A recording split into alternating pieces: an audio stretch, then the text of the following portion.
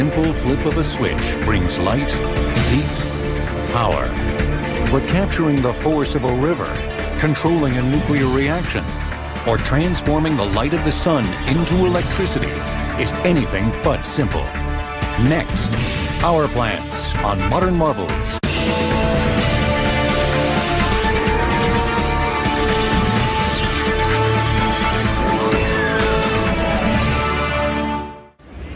Electricity. It makes us masters of our environment, yet most of us take it for granted. Deprived of it, we get a sense of what life was like more than 150 years ago, before power transformed our society and our lives. In the middle of the 19th century, a day's work was just that, labor that necessarily took place during the sunlit hours. Work itself was backbreaking, manual, mostly unaided by machinery. The arrival of night meant retreat indoors from the dangers associated with the pervasive darkness. Over the next century and a half, we took a world which had dominated us and transformed it into this. An electrified environment which responds to our every need. We control our climate, process information, and tend to our health with power that flows hundreds of miles across an interconnected transmission grid that encompasses the entire country. Electric current, the flow of charged electrons, intimately influences how we live, yet most of us understand little about how it works. In 600 BC, the Greeks first discovered that static electricity could be generated by rubbing amber. It wasn't until the 18th century, however, that Benjamin Franklin theorized that electrical fluid might be composed of particles. By harnessing this flow of electrons, or current, inventors and industrialists more than a century later laid the foundation for what would become the colossus of electrical generation, the modern power plant. It can be anything from a red-hot behemoth that once started, consumes trainloads of coal without interruption for years. Or it might be a nuclear plant, incongruously perched at the edge of the shimmering Pacific Ocean. A plant that on its own produces 20% of Southern California's energy. Or maybe it is simply this, a house that generates more energy than it consumes and returns that surplus to the electrical grid for public use. A new model for the future of power plants.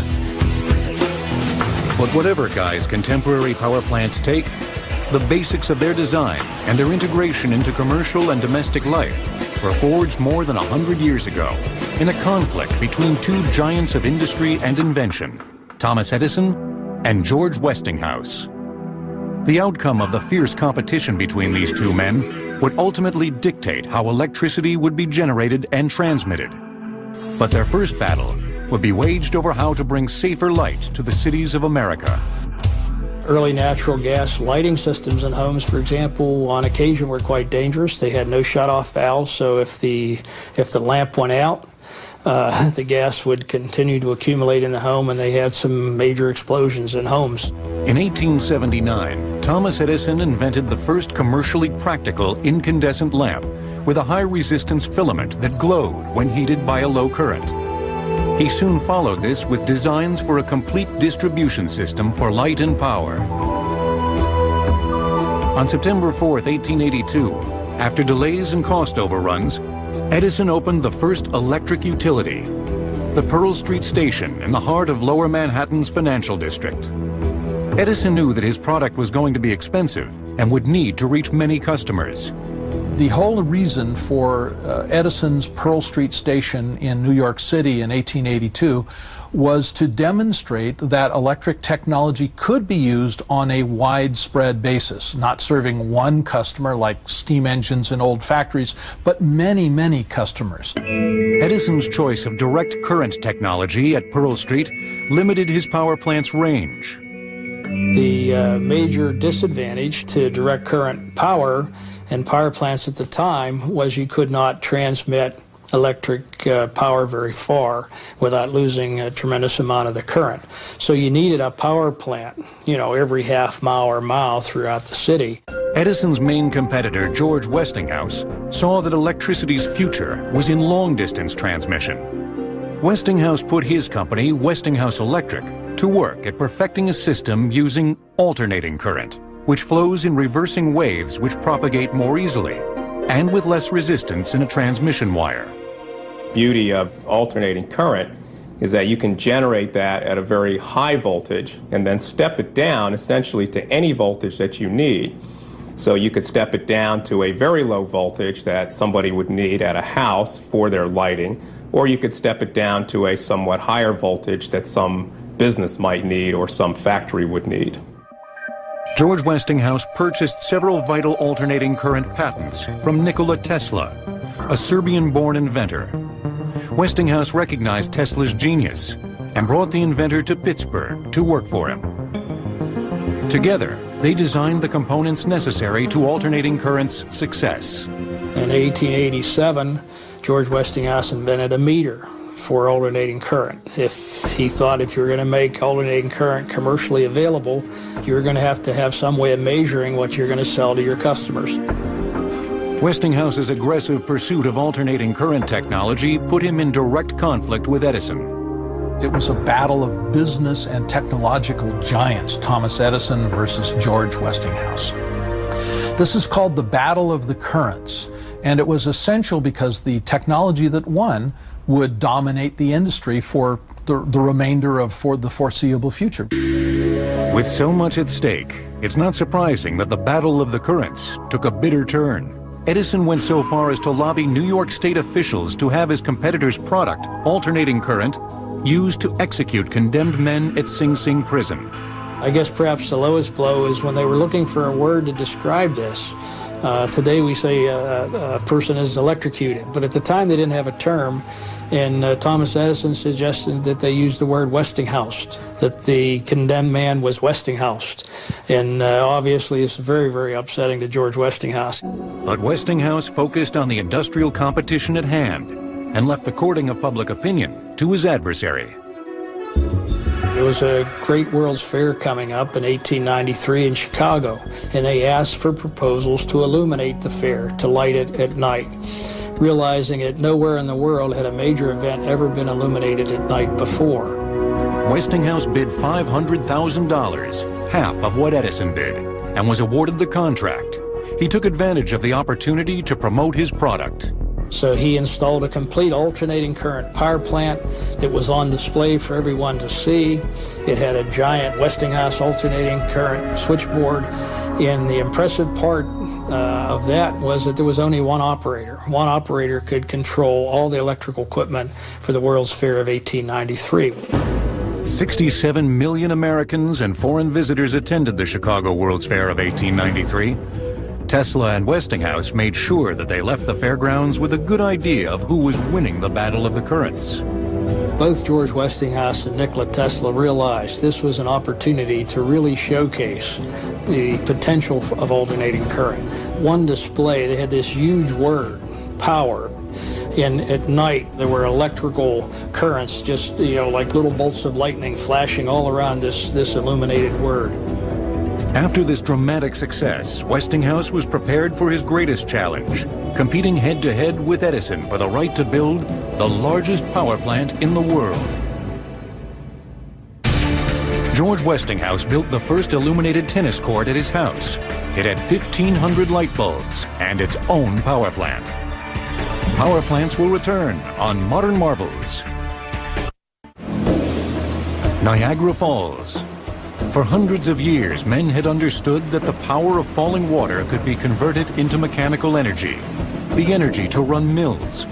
But by the 1880s, there was open debate over whether the fall should be harnessed with this old technology or transformed into electricity and transmitted to industry and individuals hungry for power. If we look at Niagara Falls and the potential for generating power, it was obvious to a lot of intelligent men at that period of time that there was a tremendous amount of power in the water coming down over Niagara Falls. If it could be harnessed, it could do great things for industry. The International Niagara Commission solicited plans from leading engineers to design a plant that could transmit electricity to nearby Buffalo's manufacturing interests. This was a dramatic opportunity for George Westinghouse's alternating current system. Ultimately, the decision to choose alternating current which could be pushed much further distances over transmission lines from the powerhouse, won the day for alternating current. It took from 1892 to 1895 to build the tunnel that would divert the force of the Niagara River to the plant's turbines. During the summer of 1894, electric cranes eased the 29-ton turbines, the largest built to date, into the wheel pits. The turbines were essentially windmill blades that could be driven by the force of Niagara's water.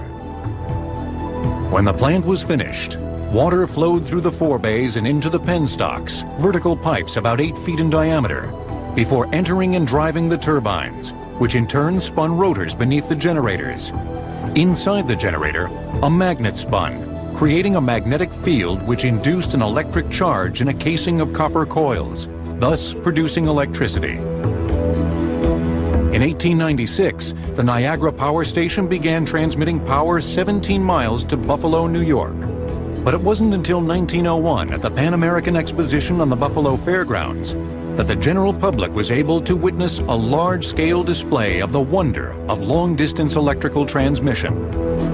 In order to transmit electricity over this distance, transformers at the plant increased voltages to 11,000 volts, 4 times the voltage of an 1891 plant that Westinghouse had built. Inside a transformer, an electric charge passes through one wire coil, inducing a higher or lower charge in another separate coil. Voltages multiply at the ratio of the number of turns in the primary coil to the number of turns in the secondary coil. What the Westinghouse engineers understood very clearly was that large power plants, which could produce large amounts of electricity, which could serve larger numbers of people over a wider area, needed the use of transformers to increase the pressure of electricity, to be able to push it longer distances. The Niagara Power Plant provided not only a technical blueprint, but also an economic model that would be duplicated time and again over the coming century. If you build it, they will come. Heavy industry, in this case, would congregate around a reliable, cheap energy source. There was a fellow in Pittsburgh named Hall who had an early process for the producing of aluminum using electricity. So he moved his company from Pittsburgh to Niagara Falls when the power became available. That company went on to change its name to Aluminum Company of America, and as we know today, it's the largest aluminum company in the world. It soon became clear as electricity flowed out of the Niagara Power Plant that alternating current was here to stay. After Niagara, even Edison abandoned DC for AC technology.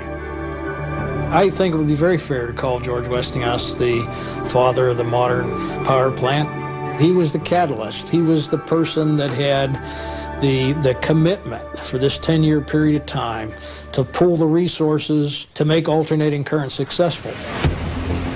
In the ensuing decades, improvements in the electrical engineering of turbines, generators, and transformers would lead men to dream of a bigger and better source of water power.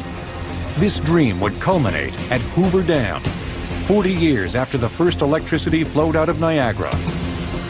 At 726 feet in height, weighing in at 6.5 million tons, and forming a 150-mile lake, Hoover represented a stunning increase in scale to Niagara and is still one of the world's largest dams. Hoover's transmission voltage of 287,000 volts speaks to the engineering leap that had taken place. A number of people compare Hoover Dam with the earlier Niagara Falls installation. The difference between the Niagara Falls of the early 1890s and Hoover Dam in the mid-1930s is the improvements in technology over that period of time. Larger, much more efficient generators, and most importantly, very high voltage or high pressure transmission systems.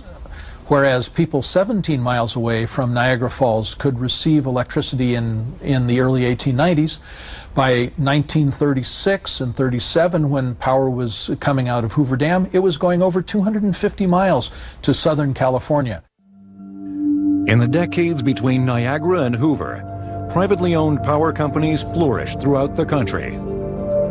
It did not take long for company owners to realize that consolidation was the only way to profit in an industry that required so much investment to build infrastructure. Tom McCarter had been the Attorney General of New Jersey. His idea, which was very novel at the time, was to basically draw a line between New York City and Philadelphia and buy up all the municipal light and gas companies and traction companies that existed between those two major points. And by doing so, he was able to generate the critical mass necessary to go out and begin to fund the tremendous infrastructure that was going to be required to build the electric system. It was also a major step in the growth of the transmission grid. More customers meant greater revenue. An expanding utility could afford the expense of running transmission lines, linking multiple plants into a regional grid. This system spawned the giant interstate power transmission grids that today cover thousands of square miles. Improved transformer technology and higher voltages meant electricity could be sent farther and farther. By 1903, you had over 100,000 volt technology, which meant you could push that electricity 150 miles or more. By the early 1920s, you had 220 and 230,000 volt technology, which meant literally anything within a range of about 300 miles of the power plant could receive electricity. The workhorse of this grid is the transmission substation, like this one outside Athens, Georgia, where the job of increasing and decreasing voltages is done. Our network grid system is based on about 3 main voltages, and then we go to some lower voltages for shorter routes. But the network system is basically 500,000 volts, 230,000 volts, and 115,000 volts. The 500,000 volts is basically like an interstate system. It travels from state to state, and there's about 5-6 main arteries across the state. The 230 kV system is sort of like the U.S. highway system. There's more routes, but still not the largest number. There's the largest number, the 115,000, which is more like the state highway system. Carries power from town to town, all over the smaller towns, medium-sized towns, and to other areas to feed different loads. Transformers at the substation alter the voltages so that electricity can be routed where it needs to go. We're standing in front of the 230 to 115 kV transformer, the big box here. The transformer converts the 230 kV voltage down to 115,000 volts and then supplies power to the 115 bus, which is then shipped out across the 115 kV grid. Electricity flows along the 115 kilovolt power line and gets stepped down as it nears its destination, private homes. This is a typical distribution transformer serving a home. Distribution lines either 12,000 or 25,000 volts. It's stepped down to 120 to 240 volts to feed the house for the normal television, lights, appliances, everyday use. This kind of everyday use has fueled the demand for power throughout the century, as consumption and desire for comfort have grown. To meet society's runaway electrical needs, utilities built their bread and butter plants. Next, what eats 36,000 tons of coal a day and never needs a rest? In 1984, Brazil built the world's largest hydroelectric plant, which provides as much energy as 13 nuclear reactors. Power plants will return on Modern Marvels. On 2,000 acres in Barstow County, Georgia, sits the second largest coal-fired plant in the United States, Plant Bowen. Owned and operated by Georgia Power, the facility produces in 15 seconds all the electricity a home will use in a year. With the exception of hydroelectric power in water-rich states, most of the country's electricity has been generated at coal-fired plants. In its heyday, coal was as plentiful as environmental concerns were scarce. Investment flooded into utilities, and coal plants grew bigger and more efficient. Power plants went from small cottage industry to big, massive power plants. They were taking this steam cycle and really wringing every ounce of energy from it that they could, and doing so in a very efficient way. Basically, the way you generate electricity, you take water, and the simplest cycle is you boil it, and you create steam, and you pressurize it with this amount of heat that you're introducing into it, and you put it through a turbine. And the turbine is a simple fan, and as you introduce the high-pressure steam, it turns, and it turns a generator. But this simple steam cycle was wasteful. it would take about 10 pounds of coal to produce the amount of energy that it would take to light a 100-watt light bulb for an hour. That's a very significant amount of coal. Today, through technological changes, we've been able to bring that down where now we're far under 1 pound of coal to produce the same amount of energy. It took a combination of disciplines to affect this kind of fuel efficiency. You had the power plant engineers refining that process, increasing the thermal efficiency, finding out how to use fuels in a more efficient way. You had metallurgists working on piping that were trying to bring temperatures up higher. You had boiler feed pump folks working on producing tremendous amounts of pressure. All this to supply energy to a growing population and industrial base that demanded more power. Engineers called this demand load, and this load changes depending on the season and time of day. Load is the electrical demand on our system. If you turn a light bulb on, that is putting a load on our system. It's putting a demand for the use of electricity. The use of power goes up dramatically during the day, particularly today with air conditioning, so that you have very low levels of load at 8 o'clock in the morning.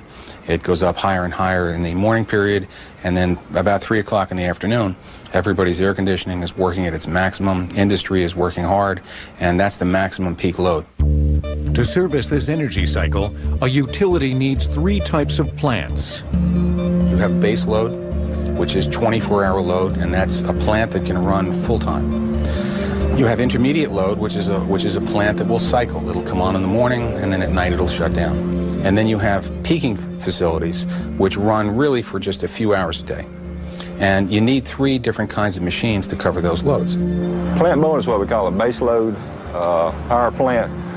The economics of operating it are such that it pretty well runs day in and day out, 24 hours a day. It takes 4 9,000-ton train loads of low-sulfur coal arriving from eastern Kentucky each day to supply the plant. The coal is pulverized to the consistency of talcum powder before being blown into the boilers to be burned to heat water.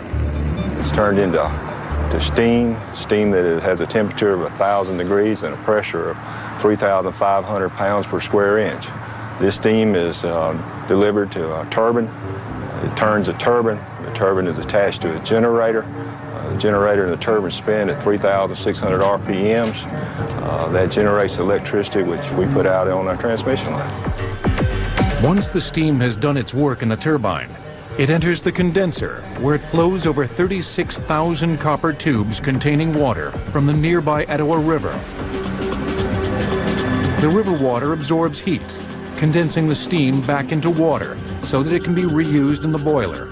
Hot river water is then cooled in 400-foot high cooling towers, each tower cooling 300,000 gallons a minute.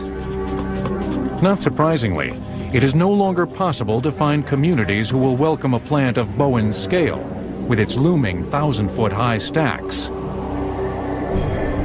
As a result, utilities like Georgia Power have developed peaking facilities with much smaller footprints, both in terms of land use and environmental impact. Combustion turbine plants like Plant Dahlberg in northeast Georgia burn natural gas or fuel oil instead of coal in what is essentially a souped-up jet engine. The gas turbine engine uses hot air and not steam to produce electricity. Fuel mixes with air, is burned, and the expanding gases drive the turbine. Once the turbine spins, the process is much the same as in a steam cycle plant. The technology for this type of unit with the combustion turbine is very similar to what you would see on a jet engine. The jet engine has a compressor, brings air in, compresses it, burns it, and produces the power they use in thrust. This is a much larger machine doing the same thing. It has been equated to a jet engine on steroids. Plant Dahlberg's 8 units combined produce about 600 megawatts of energy, less than the output of a single unit at Plant Bowen. As a result, the turbines are only used to produce supplemental electricity when it is needed. It's used to provide energy to get you through the high demand period of the day. Today, the energy market and societal pressures for safer, cleaner power have created a demand for smaller plants that are more evenly distributed on the landscape. This is changing the shape of an industry whose motto had always been, bigger is better. Built during the years that followed the Depression, those bigger plants produced more power. But in the 1930s and 40s, rural farms had no way of tapping into that power. Remote, expensive to reach with transmission lines, they simply were not on the grid. Investor-owned utilities primarily did not want to go to the cost of providing electricity to rural customers, because you would face the cost of building power lines, in some cases 100 miles long, that would only serve maybe 4 or 5 customers. No return on your investment.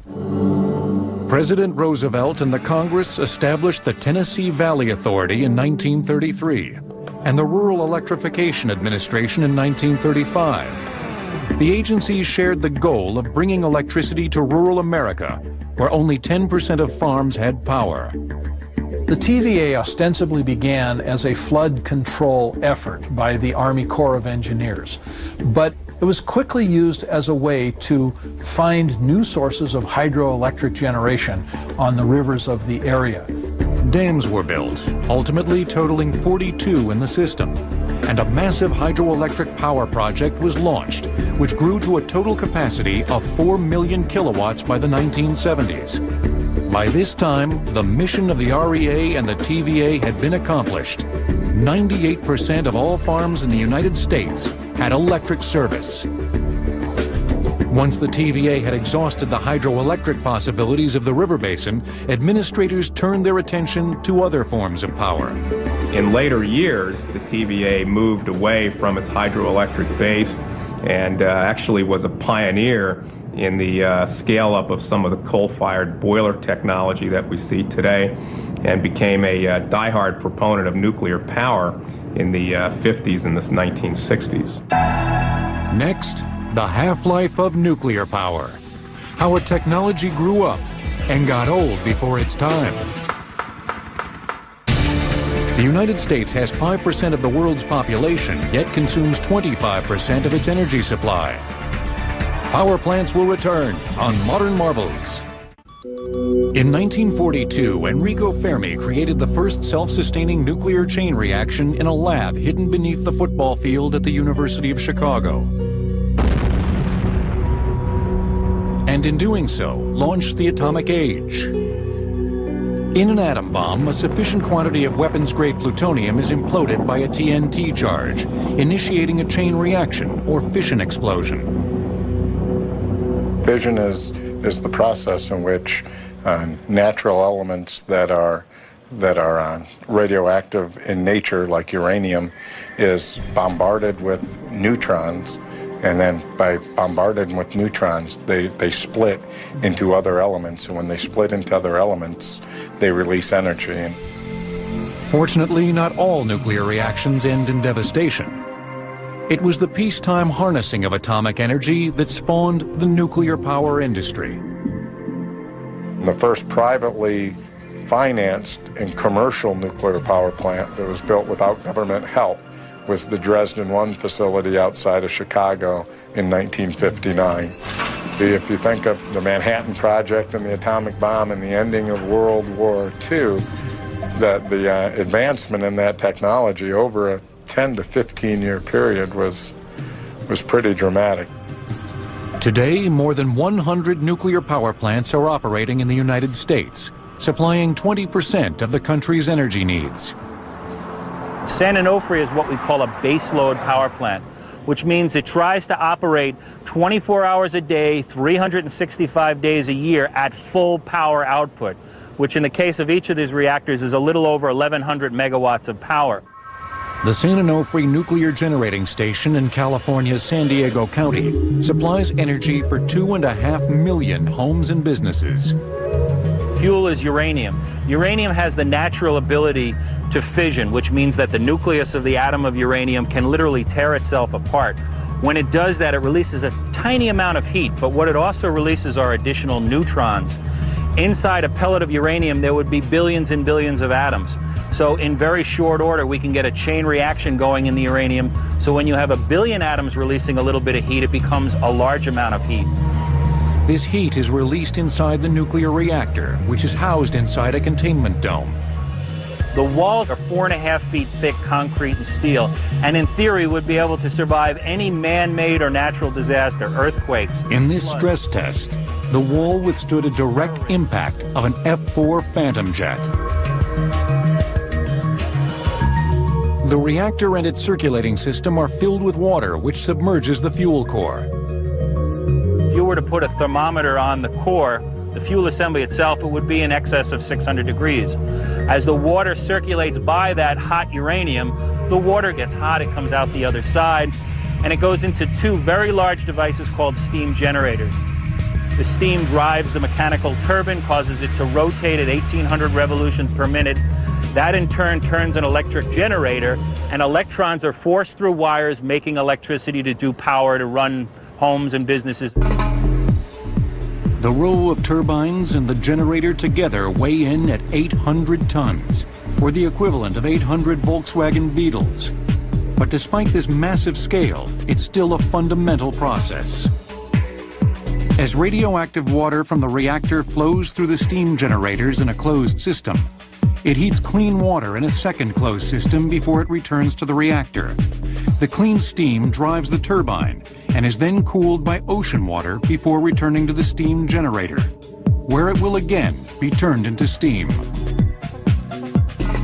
Behind me over here, obviously, is the Pacific Ocean.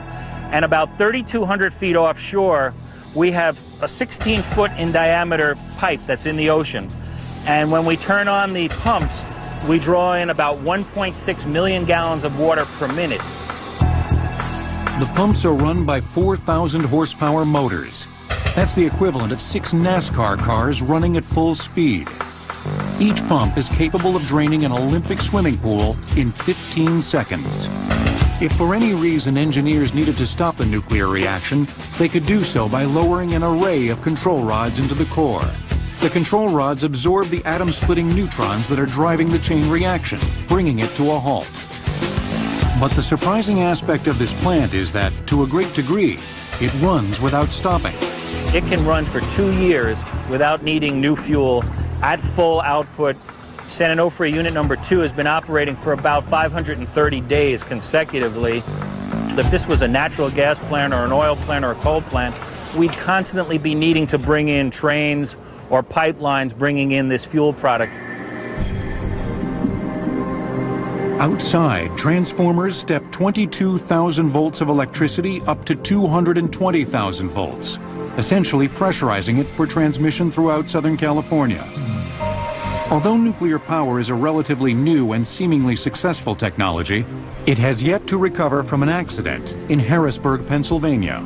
The most significant event from a safety standpoint that has ever happened in the U.S. nuclear power industry was the 3 Mile Island accident in 1979. This was literally a brand new reactor with brand new operators. 4 o'clock in the morning, because of a combination of human error and mechanical design, they allowed the reactor's core, the uranium, to be uncovered for several hours. Without any water to keep the uranium cool, the uranium overheated and actually melted. Evidence suggests that fallout from the accident was low, but the public relations setback was immense. No new plants have been built since. However, most nuclear power advocates predict that the industry will stage a comeback. In my opinion, there will be a rebirth of nuclear power. It's not a question of if, it's a question of when. And proponents suggest the question of what kind of waste we want in our environment may well be nuclear power's most convincing argument. Nuclear power in the United States supplies about 20% of the electricity in the whole United States. That would probably surprise most people that it's that high. In that 20%, that avoids, in a yearly basis, the emission of about 177 million metric tons of greenhouse gases that would be emitted into the atmosphere if that 20% nuclear power was replaced, say, with coal or oil. I would say that in the next 10 to 20 years, you will see the percentage of nuclear power rising, because that's a good way to address the global warming issue, and you do not have any solid waste other than the radioactive waste that you have to deal with. But I feel like we'll figure out a way to manage that problem. Perhaps. But the 3,000 tons of spent fuel that the industry produces each year has no permanent home and is simply being held at the nuclear plants that produced it. Since this waste will remain radioactive for thousands of years, it's not surprising that most elected officials continue to say, "Not in my backyard." Next, electrical consumption grows as interest in conservation wanes. How will power plants of the future meet the demand? All natural substances contain radioactive material. In fact, beer contains 13 times as much radioactivity as the cooling water discharged from a nuclear power plant. Power plants will return on Modern Marvels. Although the history of power plants is largely one of growth and technological triumph, the future of electrical generation could not be more uncertain. What is clear is that we have come to a crossroads where environmental concerns, unchecked consumption, and technological limits meet. The size of a power plant really has capped out at about 1,000 megawatts. And I was thinking about why that's really the limit. The boiler in a coal facility right now is the size of an apartment building. It's 11 stories high. Right now you've got turbine blades that in some cases are 14 feet long. The tip speed of something 14 feet long rotating at 3,600 RPM starts to get supersonic. Today, the country's electrical needs are supplied by regional interconnected power grids that in theory ensure that power flows where and when it is needed. In practice, these grids are straining to meet demand. It's really a series of regional grids at this point. I mean, theoretically, you can move power from Texas to California. However, there might only be one really good path to do that. But ideally, you would want to have more options than that. The lack of options in routing electricity is further complicated by heavy demand in summertime that is beginning to cause power shortages. It's an issue of generation. It's an issue of not having enough kilowatt hours in the system. And it's occasioned by catastrophic failures at a facility or even small problems that take it offline for several hours. The flip side of insufficient power generation is a countrywide lack of interest in energy conservation. I see probably less emphasis and care about energy efficiency today than I ever have. I can't even get people that I know and whatever to turn off their lights when they don't use it. Right here in my office here, I can't switch off the lights in my own office. It's or in individual rooms. Over a third of the world's population doesn't have electricity today. And there aren't people looking to not have electricity, so it's always more load coming on globally. Well, we got to ask ourselves as a society or as creatures of the earth how we're going to give that load, and it isn't going to be burning fossil fuels. When you talk about the environmental implications of power creation, you first have to look at the type of primary fuel. I mean, if you're talking about oil, you're dealing with NOx or nitrous oxides, you're dealing with metals that are in the oil, and when you deal with coal, of course, then you're dealing with particulate emissions, in some cases trace elements of heavy metals, and you're dealing with particulate emissions, which is almost the dust that comes out of the coal. The immediate health risks of heavy metals and particulate emissions pale in comparison to the global implications of increased carbon dioxide in our atmosphere. Carbon dioxide, which is a direct result of burning fossil fuels. Concentrations of this greenhouse gas have increased sharply in the upper atmosphere since the beginning of the Industrial Revolution, warming our environment and threatening catastrophic climate change. In the face of a deteriorating environment, we clearly need to exploit a clean energy source. But which one? The Earth's core is much hotter than the Earth's surface, fortunately, and the interaction of these temperature gradients comes very close to the surface in many parts of the world, and that can be used to create a hot fluid or create steam, which then drives conventional turbines. At a geothermal plant, wells are drilled hundreds of feet below the Earth's surface into reservoirs with temperatures of 180 degrees Celsius or more. Although Mother Nature supplies the heat, geothermal sources like geysers are neither widespread nor are they clean. fraught with problems in terms of, first, it's tough to locate. There is none in the Northeast that I'm aware of, so we have difficulty using it here. With the geothermal facility, your primary pollutant is hydrogen sulfide. So the problem there is taking the hydrogen sulfide out, capturing it, and then finding some way to deal with that once you've captured it. The most futuristic of technologies, fusion, combines two light atomic nuclei to form a single heavier nucleus. This generates heat levels similar to the plasma state of the sun. That's a dream for egomaniac scientists who figure that they can take the absolute most cataclysmic forces that be known to man and manage them. There is, however, a less dramatic way to capture the energy of the sun: solar power. But the debate surrounding it is about efficiency, not safety. Even in areas of the country where the sun shines a lot, like in the desert Southwest, the technology is still very behind in being able to supply the big base load plants that, like coal or nuclear plants. For an example, to replace an average nuclear plant would take about 600 square miles of solar cells with today's technology. Solar advocates say that it is not so much the technology, but the concept of massive centralized power plants that limit solar's effectiveness. Perhaps the power plant of the future looks something like this: a house on the Maine coast that generates more energy than it consumes. This house incorporates both solar thermal for space heating and hot water and solar electricity for electrical production. The panels are integrated to form the finished weathering skin of the south roof, and the house pretty much exists in terms of its heating, hot water, and electrical energy requirements from the harvested energy that falls on the roof.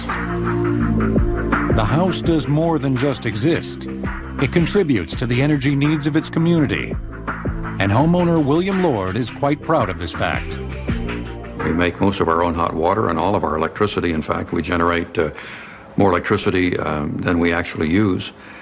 So the process of fitting into the environment is seamless in our case and is not disruptive. Solar power not only makes environmental sense, but economic sense as well. We have 2 meters on the house. One measures the excess energy that we export to the power company, and the other meter measures what energy we take from the power company. And in Maine, we have something called annualized net metering.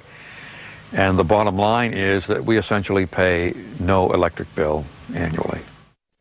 When we built our solar house, we didn't realize we were actually creating an event. We added to that event a place where people come to learn about solar power. We have many visitors here. We added to that event our website. The Maine Solar House gets more than 1 million hits a year. This month I'm taking a look at a house in Kennebunkport nearby. The former President of the United States, George Bush, has solar thermal panels on his roof. I think that's a great hope for everybody because clearly that is probably the best way to produce power. Taking incident solar energy doesn't pollute anything. The direct conversion of solar energy into electricity with photovoltaics is the most environmentally benign method of making electricity. And so that, coupled with other conversion measures such as wind energy conversion, hydropower, can combine to gradually displace the conventional systems to build a resilient energy economy based on renewables. It's not a question of if, but when. And from my perspective, time is short. We should be investing the relatively plentiful and relatively inexpensive reserves of conventional energy to build this technology bridge to the future, because these are finite resources and they are not going to be here indefinitely.